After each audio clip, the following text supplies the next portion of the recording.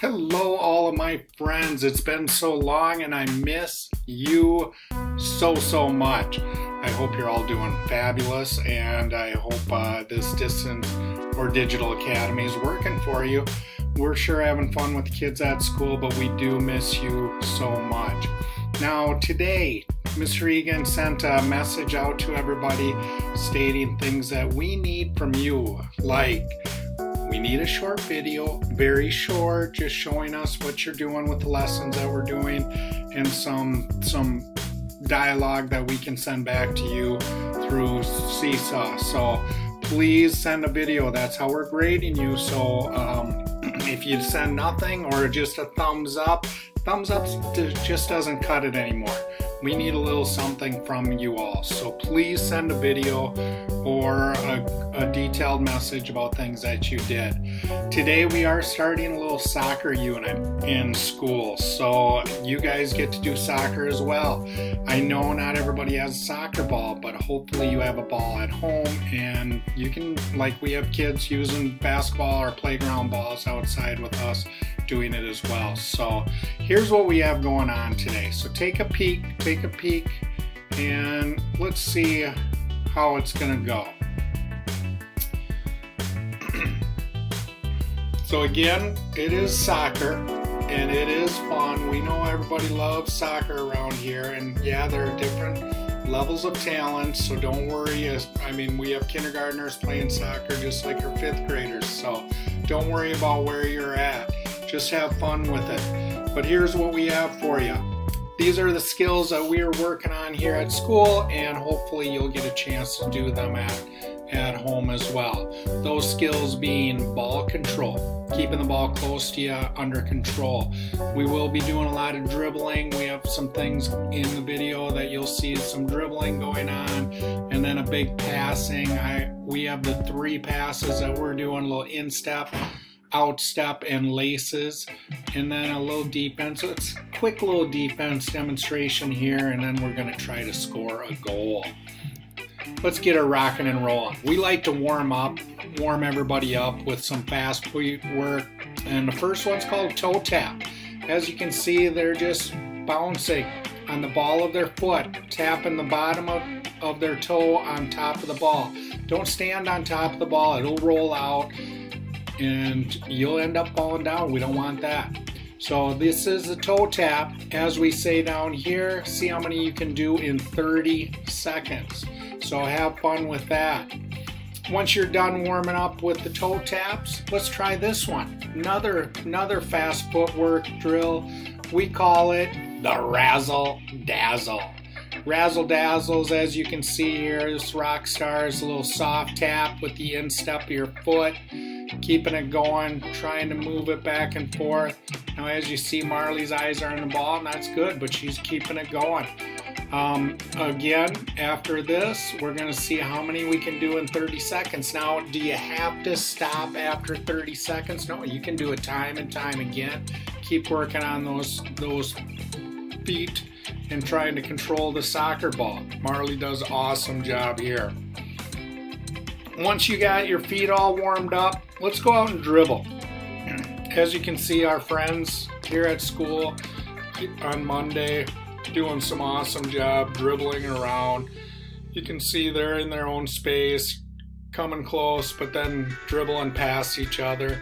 Like when you are dribbling, focus on the soft touch with the inside, the outside, and the laces of your foot or shoe. Control the ball at all times and keep it close, as close to you as you can. Remember, we always talk about if you just kick it and chase it, that's not dribbling. Keep it close to you at all times. It's all about controlling the soccer ball. I know we'll see great videos of kids doing this. Here's some fun thing, because sometimes you have to be able to stop the ball on a dime, as they say, stop it right away. So go out there and dribble a while, dribble it around, just like these girls and boys. Dribble it a while and then trap it. Stop the ball and change directions. It's a good one to do. Just again, keeping control of the ball the whole time. And another good changing directions. I like this. We call it the pull back. Dribbling it around, and then putting the bottom of your foot on top of the ball and pulling them back to change directions. It's a great drill. And these girls and boys were awesome at it yesterday, so you can see how some of your friends were doing here at Echo Park. Hopefully we'll see some of this from you girls and boys as well. Let's move into passing. We have 3 passes that we're going to work on, or I'd like to see you work on. And I know you might not have a brother or sister at home with you. Maybe you can encourage mom or dad to get out there and pass it with you. But this is what we call the lace pass. Now you can see right here, watch this toe. Toe points down towards the ground, and making the pass using the lace of your foot or shoe. These girls here on the front are doing awesome. They're all doing awesome, but you can really see these 2 doing it well. So hopefully you'll get some lace passes with your laces. Next pass, little instep or inside of your foot. As you see, it's kind of blurry. That's my fault, video time. But using just the inside of your foot. Inside passes. When you're passing it, step with your opposite foot, get the instep in position right by the ball and make that pass. Try to make the pass again right to your teammate or your partner. And the last pass I think is the most difficult. When you're just standing here like this, yeah, when you're dribbling around, this outstep dribble is a little more natural using the outside of your foot. But these 2 rock stars are demonstrating just being in one spot, trapping the ball and passing it. They're doing a great demonstration of trapping or getting control of the ball before they pass it. So hopefully you can do a little outstep pass as well. And now we have the dribble and pass. Try to move around now. Try to find a partner and just dribble around in some space. Hopefully you have a little space outside that you can dribble and pass it around. This is what you need to do in the real game of soccer. You have to be moving and you have to be able to pass it to a teammate. So just try a little of this. Dribble around. As you can see, the balls are kind of going all over and people are going all over here. So expectation of perfect passes every time? No. Just do the best you can. And here's a good defense. As you can see, the pass comes. Here's a pass. It was supposed to go to the little sister Bella, but Emma, the big sister, jumps in and steals it away. So working on a little defense, trying to steal the pass as the pass is coming in. Yes, you experienced soccer players know, yeah, you can steal it off a person's dribble too, but try a little of this. If you're playing with your sister or brother, try a little stealing it from each other while you're dribbling it around.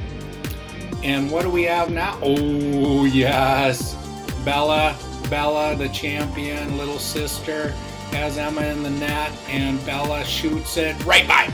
Look at that, what a great shot. Emma tried her best, but work on shooting at the goal.